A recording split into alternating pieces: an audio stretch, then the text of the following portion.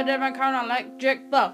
It starts with potential, electric energy, the electric potential difference caused by battery. The difference in charges makes a push high to low. Around the circuit, electrons current flow.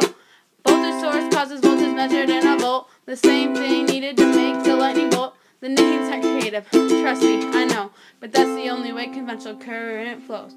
Charges flow high to low, except for electrons, it's low to high. Energy transfer caused by motor, that's the way it goes, electric flow.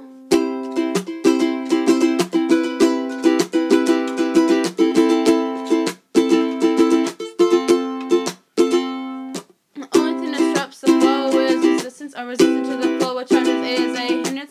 A series of resistors, one after another, constricting the flow, it'll start to smother. Ohm's law can show the effect of resistance. Current time resistance equals potential difference of points at a distance.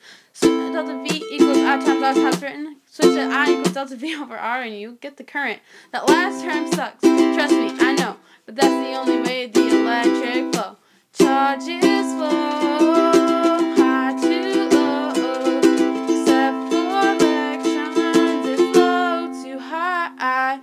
Energy transfer caused by motor, that's the way it goes, that electric flow.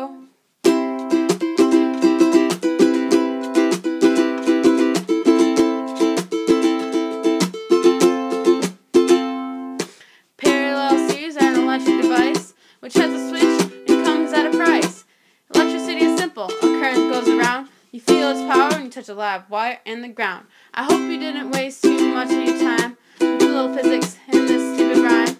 It wasn't that great, trust me, I know. I had to tell you about that electric flow.